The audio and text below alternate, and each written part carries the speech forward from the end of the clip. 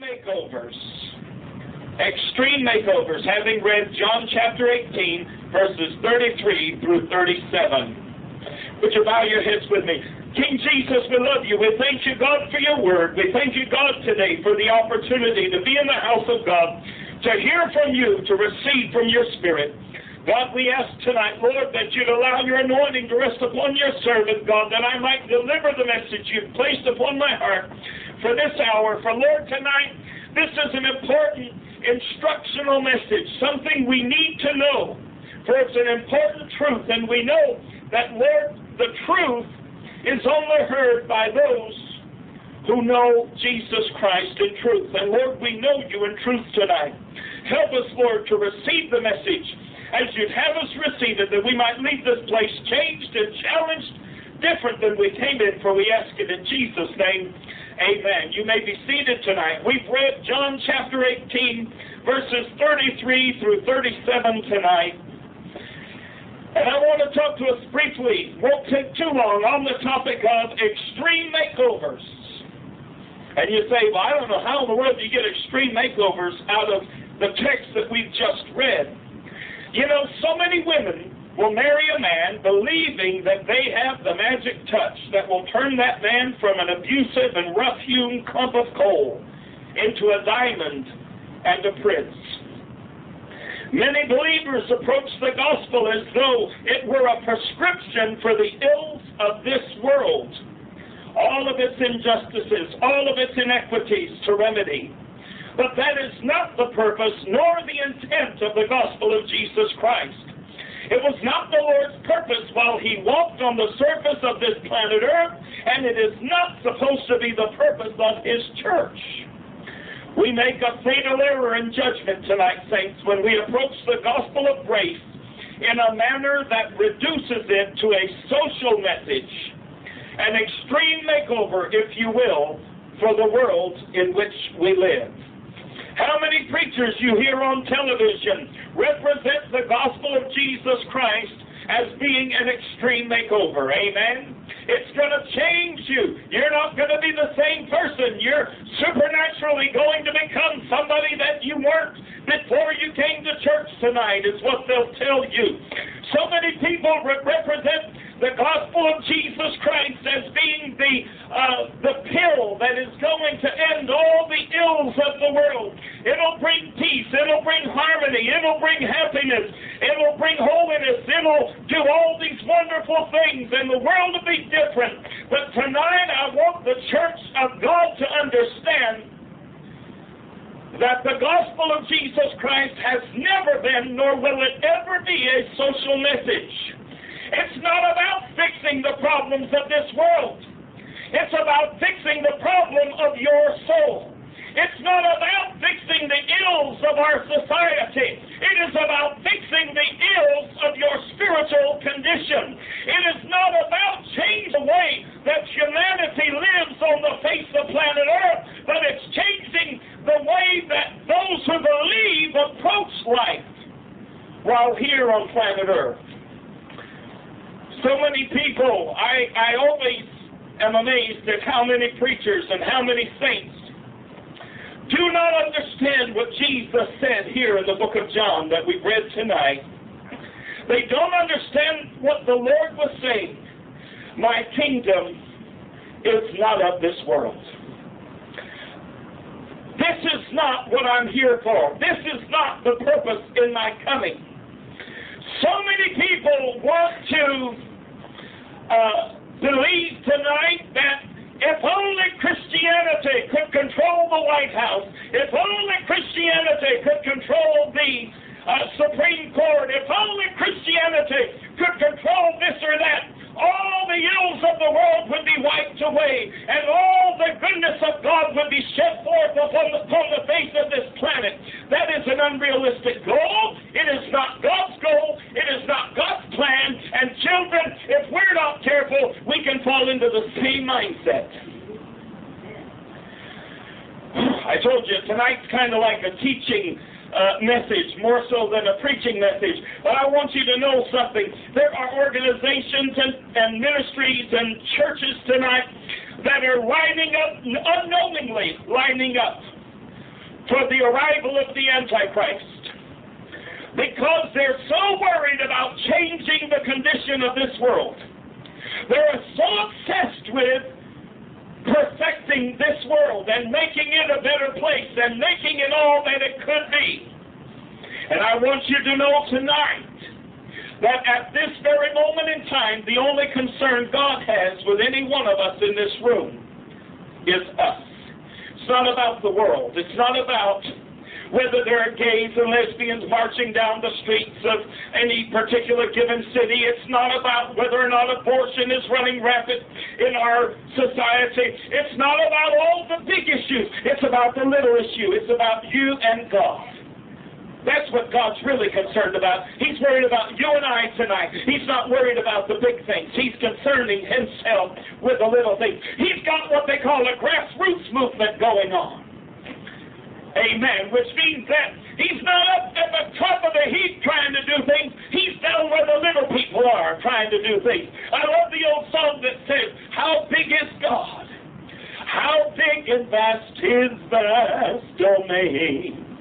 To try to tell, these lips can only start. He's big enough to rule this mighty universe, and he's small enough to live within my heart. Pilate asked the Lord, are you a king then? He said, he said, that's what you said about me. You've already acknowledged that I'm a king. I've got news for you. If Pilate and many of the political men of his time and those who just preceded him, if they didn't know who Jesus was, Jesus wouldn't have been standing in that room that day. You remember that the wise men who came inquiring about the baby that was born, for they'd seen a star in the east. You'll remember that Herod inquired of them, when did you first see this star? When did this first appear to you? Because Herod knew what the prophecy of the Jewish people were. And it didn't matter to Herod whether God was real or God was dead. What mattered to Herod was that the Jewish people might believe it. And if they believed the king was born, it could be problematic. And Herod decided, well, we'll kill all the children then that are 2 years and younger, because these men said that the star appeared 2 years ago, thinking that he would cut this perceived king off at the pass. But you know something? The Lord declared to Pilate this day in John, my kingdom is not of this world. It's so important today for believers and saints to understand this truth. It's not about bringing God's kingdom down to planet Earth and redoing planet Earth and making planet Earth into what we believe God wants it to be. You hearing me now? God doesn't want to bring himself down. He wants to lift you up. The Bible said that we're made to sit in heavenly places with the Lord. God's not interested tonight in coming down to where we are. God is interested in lifting us up to where he is.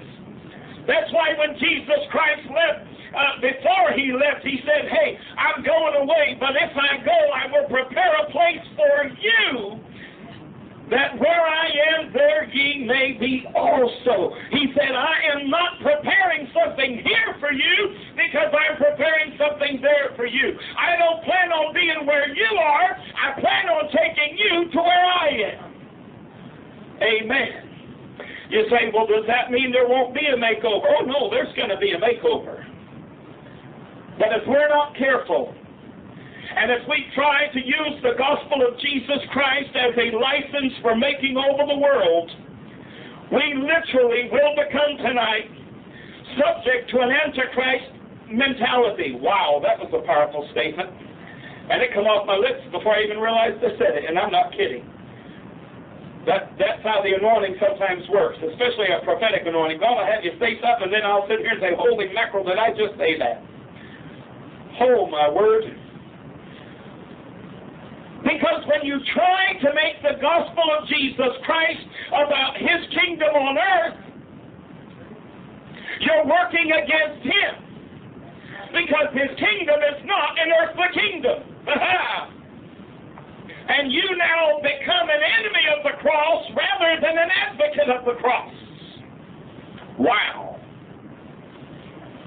So many of these preachers today that are out there preaching about every sin on earth that they perceive as being sin, and how much the world needs to change, and how much the government needs to change, and how that the White House needs to do this, and how the Supreme Court needs to do that.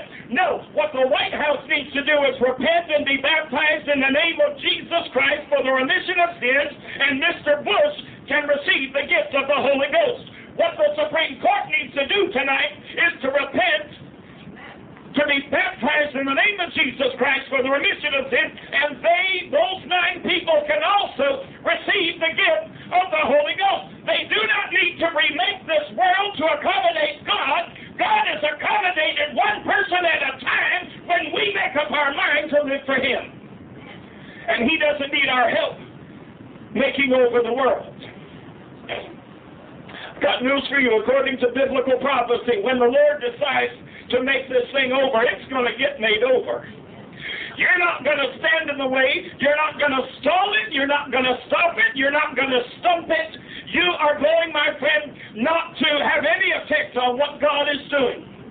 God's going to do what God's going to do. But in the meantime, we've got to remember, my kingdom is not of this world.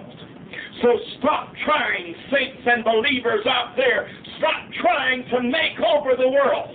Stop trying to perform extreme makeovers. Stop walking up to people and saying, God doesn't like you who you are. God doesn't like you the way that you are. You need to be made over. We need to rework you and redo you and make you look and act different than you do. What you need to understand is God does understand that person. God does accept that person. God does welcome that person. God can change the heart of that person. But what's on the outside may still look and act very much the same as it did before.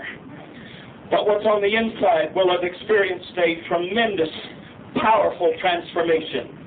And it'll never be the same again. Amen. Isn't that lovely?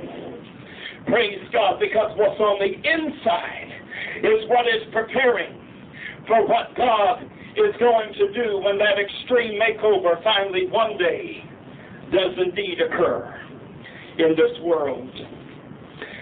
Jesus said in Luke chapter 4, verses 18 and 19, I've preached on this recently, you've heard me many times mention this. The Spirit of the Lord is upon me, because He hath anointed me to preach the gospel to the poor. He hath sent me to heal the brokenhearted, to preach deliverance to the captives, and recovering of sight to the blind, to set at liberty them that are bruised, to preach the acceptable year of the Lord. My kingdom is not of this world. My ministry is not about the condition of our society. It is about the condition of men's souls. The gospel of Jesus Christ is not at all about changing the world in which we live. It's about changing the lives of those who must, for a season, live here. So many wish to use the teachings and practices of Christ as a model for a social gospel that is intent on bringing justice to those for whom it has been denied, prosperity to those who have been otherwise neglected by circumstance, and opportunity to those who haven't had the means to make opportunities for themselves in the areas of health, education, and employment. But the gospel of Jesus Christ is not an excuse to turn God's people into social workers. The first need of humanity remains to this day the soul of humanity. Eternity and the ultimate quest for a knowledge of God remain today at the highest level of priority for the human family. Amen. Did you hear me today? Eternity should still be our highest priority. Not what's going on here on earth, but eternity. Matthew 5:3 through 12 So many love to twist this portion of Scripture to make it seem like the Lord is somehow advocating that the church become a bunch of social workers trying to change the face of our society and change the face of the world in which we live. It's commonly referred to as the Beatitudes. Blessed are the poor in spirit, for theirs is the kingdom of heaven. Blessed are they that mourn, for they shall be comforted. Blessed are the meek, for they shall inherit the earth. Blessed are they which do hunger and thirst after righteousness, for they shall be filled. Blessed are the merciful, for they shall obtain mercy. Blessed are the pure in heart, for they shall see God. Blessed are the peacemakers, for they shall be called the children of God. Blessed are they which are persecuted for righteousness' sake, for theirs is the kingdom of heaven. Blessed are ye when men shall revile you and persecute you, and shall say all manner of evil against you falsely for my name's sake. Didn't say when they're saying all manner of evil against you and you earned every bit of it. Amen. When people stand up and say Jerry Falwell's a loudmouth jackass who's opinionated, ignorant, and homophobic, honey, there's no false accusation there. Amen. They're telling the truth. You've earned those accolades. But Jesus said, blessed are ye when men shall revile you and persecute you, and shall say all manner of evil against you falsely, for my sake. See, when you're acting like the church is supposed to act and behaving like the people of God are supposed to be behaving, you're not judging people, you're not condemning people. All you do is letting them know that the grace of God is available to them. If they want to come in, the ark is open. Amen. And when you're behaving like that, if they have something bad to say about you, it's on them, it's not on you. Hello now. But when you get up in the pulpit and condemn everybody for everything from putting on their socks wrong to combing their hair in the wrong place, then honey, you've earned the negative comments that you get. You earned the persecution that you receive. And when you're persecuted for the foolishness that you engage in, you deserve it. It's only, the Lord said, we're only blessed when we are reviled and persecuted falsely. When you're treated as evildoers, when in reality you're trying your best to do what God has called you to do, and you're doing it the right way. When you create an organization that has teachings that cause you to become reviled by the world, and they look upon you as a bunch of nuts and fruits and goofballs,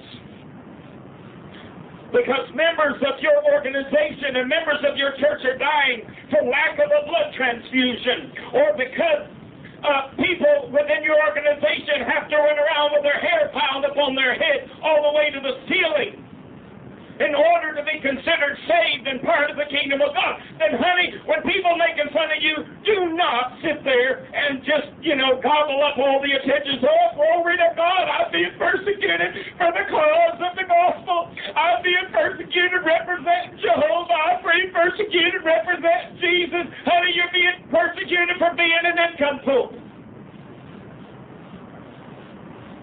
Amen. Your own stupidity brought it on you. You're not being persecuted for God's sake. You're not being persecuted because of God. You're being persecuted because of your own stupidity. Amen. And if you think you're going to stand before the Lord and He's going to heap blessings upon you in eternity because you were an idiot on earth, it won't happen. Amen. I want you to know God expects us to have more brains than brawn in this life. Amen. And He expects us to use the brains we've got.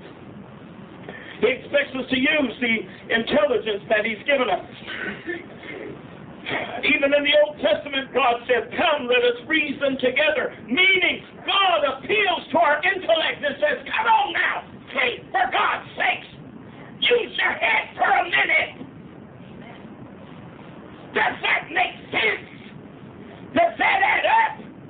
When you teach this and you teach that, does that really add up? can you, on one hand, say that a blood transfusion, as an example, it's just the one that happens to be at the top of my head at the moment, that a blood transfusion is going to condemn somebody because it's on the same lines as idolatry. Because you're consuming blood. No, you're not consuming blood. Come on, think for a minute, folks. Come on, use your head for just a second. I've never seen anybody get a blood transfusion that goes through the stomach. Amen. I've never seen a blood transfusion given to anybody via the stomach.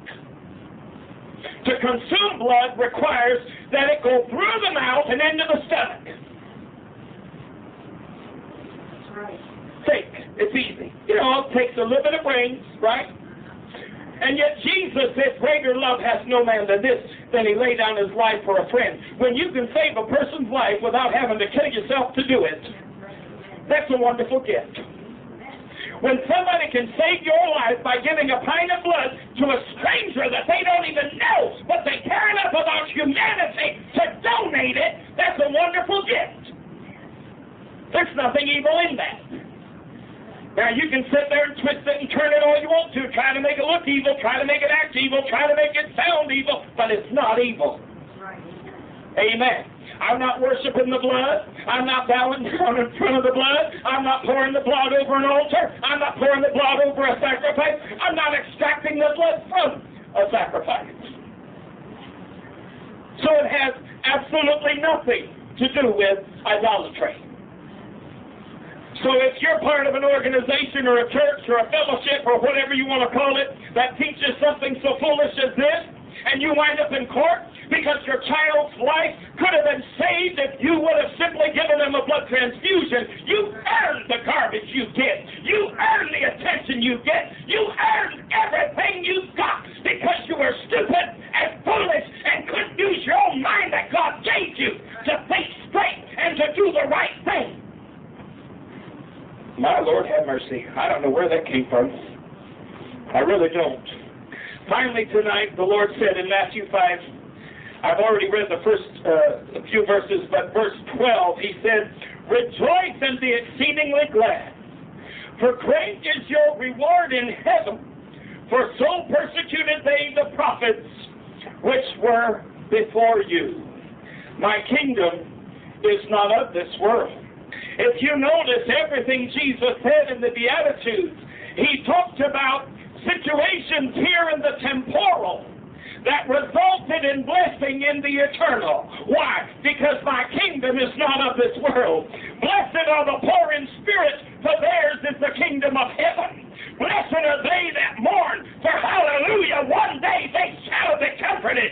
Blessed are the meek, because one day they shall inherit the earth. Oh, blessed are all these people who in this life are done dirty and who are treated poorly and who are accused falsely, because in the eternal there will be great reward for them, what Jesus said. Why? Because my kingdom is not of this world. It's not about reworking the way that our society does things. It's not about redoing earth. It's not about recreating this creation of God. It's about every man and every woman coming to a place of faith and obedience to the gospel of Jesus Christ. We've got many well-meaning Christian organizations out there today that are trying desperately to feed the poor and to help the hungry. They want to change the world in which we live, and they use the gospel of Jesus Christ as a vehicle whereby they claim they're going to do it, appealing to Christian charity, appealing to Christian care and concern for other human beings. But you know what? My kingdom is not of this world. It's not about remaking the earth. I got news for you. Jesus said something that is so plain and simple that you cannot possibly misinterpret what he said in Matthew chapter 26 and verse 11. For you have the poor with you always. Period. Case closed. He said you'll always have the poor with you. No matter how hard you try to stamp out hunger all over the face of planet Earth, I've got news for you. People, somebody, somewhere is going to be hungry. While we've got people that call themselves the Christian Children's Fund or whatever it is, over there in Ethiopia trying to feed people, there are people right here in America going to bed without food. The gospel of Jesus Christ is not a license to change the world over. It's not a license to go out there and try to recreate and remake in an image that you believe God has set forth for this world. No, when it's time for God to remake the world, honey, He's going to remake it. You aren't going to have anything to do with it, and you're certainly not going to be able to slow it down or stop it. Amen?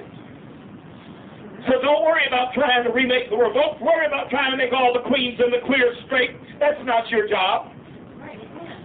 Don't worry about trying to feed every single person on the face of the planet. That is not your job.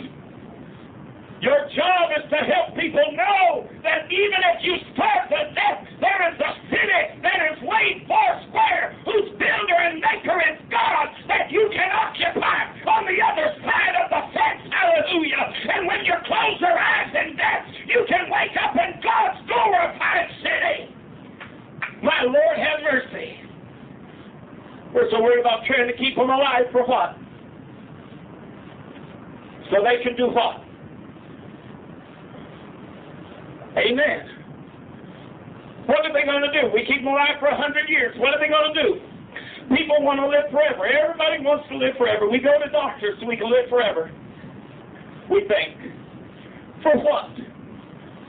What you going to do? Eventually, your body wears out. My great-grandmother, bless her heart, 89 years old. My great-grandmother Hawksley, 93 years old. As time goes by, children, I've got news for you. The eyes quit working.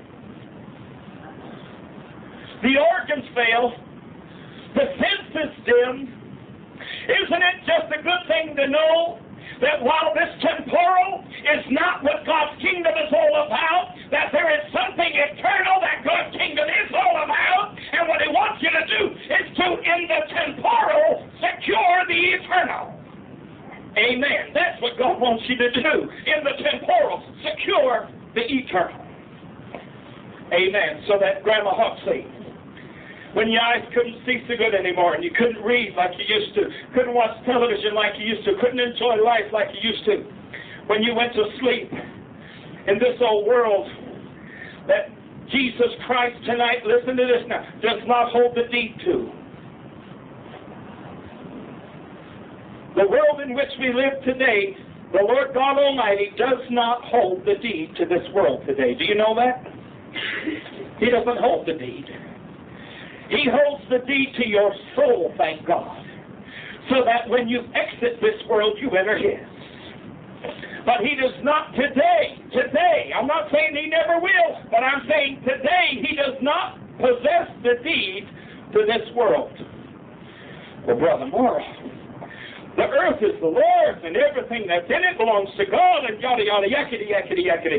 But the Bible tells us that we wrestle not against flesh and blood, but against principalities, against powers, against the rulers of the darkness of this world, against spiritual wickedness in high places. My kingdom is not of this world. That's why our battle is not against people in this world. It's not against people who occupy this realm. Our battle is a supernatural battle because the Lord's kingdom is a supernatural kingdom. In Ephesians 2:2, the Apostle Paul writes, wherein in time past ye walked according to the course of this world, according to the prince of the power of the air, the spirit that now worketh in the children of disobedience. You see, the prince of the power of the air is Satan. Lucifer today holds the deeds to this world. He got the deed in the planet of in the Garden of Eden. When Adam and Eve decided to disobey God and do their own thing, they unwittingly passed the writ of possession from God to Lucifer. Because in obeying him and disobeying God, they made him their God. That's why the Bible speaks of Satan as the god of this world.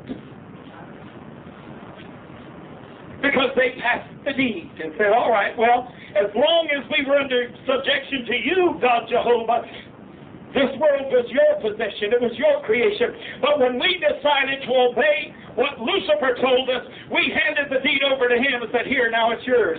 Why do you think that Lucifer could stand up on the pinnacle of the temple with the Lord Jesus Christ and show him all the world and say, it's yours if you want it? Because it was his to give. Did you hear that? It was his to give. And the Lord knew it was his to give. And he knew, well, I can do what the devil said now and get it right now, or I can follow through on the plan that I made before time even began, before the clock ever started ticking. I can do what I had intended from the very get-go and achieve the same end. The only difference is, rather than winning the prize by cowardice, I will have won it through great effort. I will have won it through great honor. I will have won it through great bravery. I think I'll pick plan B. When my wife looks over at me, I want her to know she's my wife because I work for her. When the bride of Christ looks over at their God in eternity, they're going to know throughout eternity that their God worked for them. Amen. You remember the marriage of Jacob with his two wives, Leah and Rachel. You remember how he was duped into marrying the first one. That's not the one he wanted. But he worked so hard for her, and he wound up with the wrong one. So you know what he did? He quit and said, oh, well, I got one, that's all I need. No, he said, I'll do it again till I get the one I wanted. That's a type tonight of salvation. You had first the law. It's not the one I wanted, but it's the one I got. And then you had the Messiah. It's the one we needed. It's the one we wanted. It's the one we longed for. It's the one we loved. It's the one that from the beginning of time God had planned. Woo, glory. Do you see the imagery there, huh? Isn't that beautiful? I told you, tonight's kind of an instructional message. I'm almost done. Tommy always teases me when I say I'm almost done, and I take another 20 minutes. But to me, if I've already gone 30 or 40, and I say I'm almost done, and I take another 20, that's not bad. It's one thing tonight for the world to roll out the red carpet for the Antichrist, who shall embody all that is evil and opposed to God. But it is something altogether different for the church to do so, by not recognizing its true purpose and mission, and instead embracing a social agenda which seeks to make over our world and opens the door to this ungodly intruder and impersonator. We as God's people are called to do right, to act in kindness, to be loving and charitable. But we are not called to make over our society and to try and change the world in which we live, seeing as it is presently deeded to the enemy of our souls, until such time as the Lord our God shall tear that deed from his cloven hoof at the valley that is called Armageddon. My word, have mercy.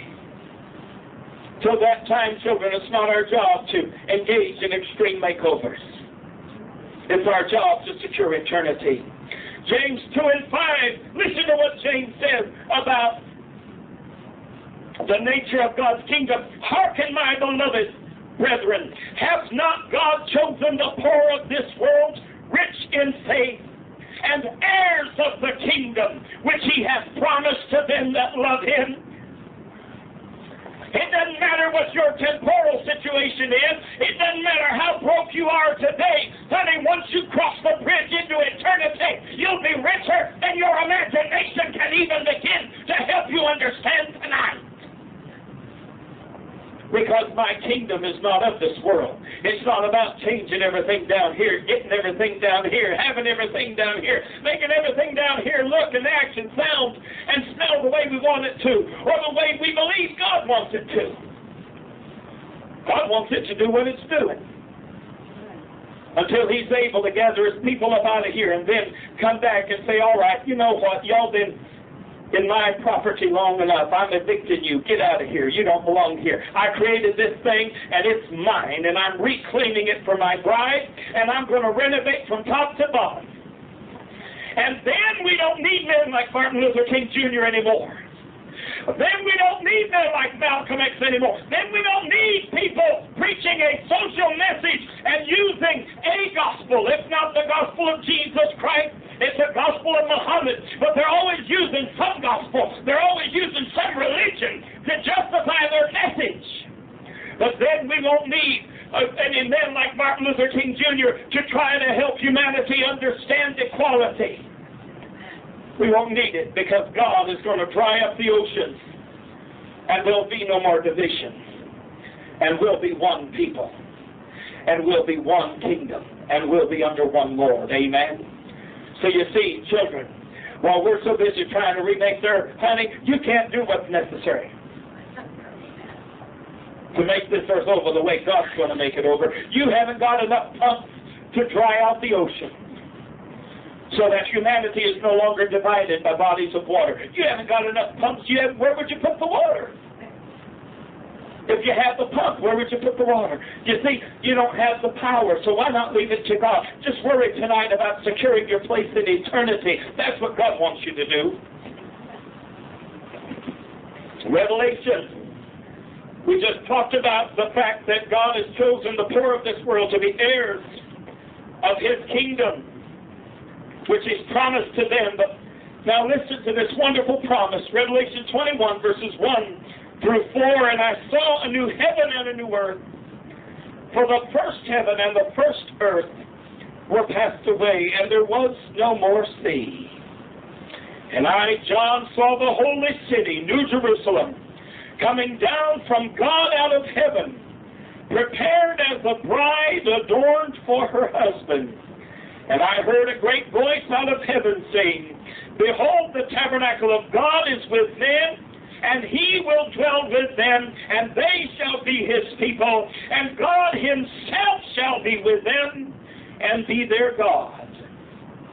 And God shall wipe away all tears from their eyes, and there shall be no more death, neither sorrow nor crying, neither shall there be any more pain, for the former things are passed away.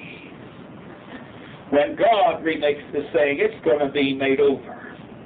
But until He does it, you haven't got the power to do what needs to be done. So concentrate on what God wants you to concentrate on, and that is your relationship with Him. Amen? Isaiah 64 and 4 tells us, For since the beginning of the world men have not heard, nor perceived by the ear, neither hath the eye seen, O God, beside thee, what He hath prepared for him that waiteth for Him. That is literally exactly the verse that Paul quotes in 1 Corinthians 2, chapter 9, when Paul writes, But as it is written, Eye hath not seen, nor ear heard, neither hath entered into the heart of man the things which God hath prepared for them that love Him. My kingdom is not of this world. I can't see what God has prepared for me in this world because His kingdom is not of this world. I'll never see what God has prepared for me in this world because His kingdom is not of this world. It's a supernatural kingdom. It's an otherworldly kingdom. He's going to bring His kingdom to planet Earth. Amen. Yes, He is. But until He does, it's my job to secure my place in His kingdom, not to secure His kingdom in my place. Amen. It's my job to secure my place in the kingdom. I cannot secure the place of the entire United States of America in the kingdom of God. I cannot secure the place for every soul in this nation in the kingdom of God. But honey, neither can I secure a place for the kingdom of God in the entire United States of America. which is what many preachers and people are trying to do. They want extreme makeovers. They want to redo everything in what they believe to be the image that God has for this nation or for that nation or for this people or that people. And tonight I say, let us concentrate on our relationship with our Creator. Let us work today towards securing our place in eternity, because great and wonderful, marvelous things are planned for those of us that will today. Understand this truth. My kingdom is not of this world. The Lord's already got something marvelous for you and I. Amen. It's not coming. It's already here. We just haven't seen it yet. We just haven't heard it yet. We just haven't experienced it yet. But He's already got it. Why? Because my kingdom is not of this world. It's already there. And when the New Jerusalem slowly lowers itself from heaven down to planet Earth, God's kingdom is going to meet with planet Earth. And God's going to renovate and create something beautiful and something new for His people. But tonight, our job is not to renovate. It's not to remake. It's not to make over. It's merely to secure our place in His kingdom. Amen? Amen. Would you stand with me tonight? Booby, I told you. I'm almost done, I said. See, I was almost done. Amen. I hope that word was an encouragement to you tonight. Amen. I told you it's kind of a teaching, preaching thing. But boy, there was some good stuff there, I think. And hopefully you'll take it home with you, contemplate it, think about it, and it'll bear fruit unto righteousness. Master, we thank you, God, for this evening. We thank you, Lord, for your word.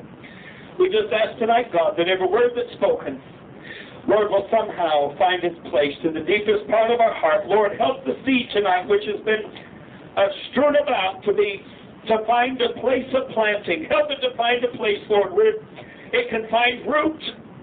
It's not about remaking the world in which we live. It's about remaking us in the world in which we live, so that we can be prepared for eternity. Master, help us today, this hour, Lord, to look forward to that day of great anticipation when your kingdom will indeed rule and reign in the heart of every man and woman on the face of this planet. But until that day, Master, I rejoice in the knowledge that your kingdom does rule and reign in my heart and in my life. Master, we thank you, God, for your word. We ask you, Lord, to go with each and every one as we leave this place. Help us to take your word with us. Let us be blessed, encouraged, enlightened, and helped. For we ask it all in the lovely, wonderful name of Jesus Christ of Nazareth. Amen. Praise God and amen.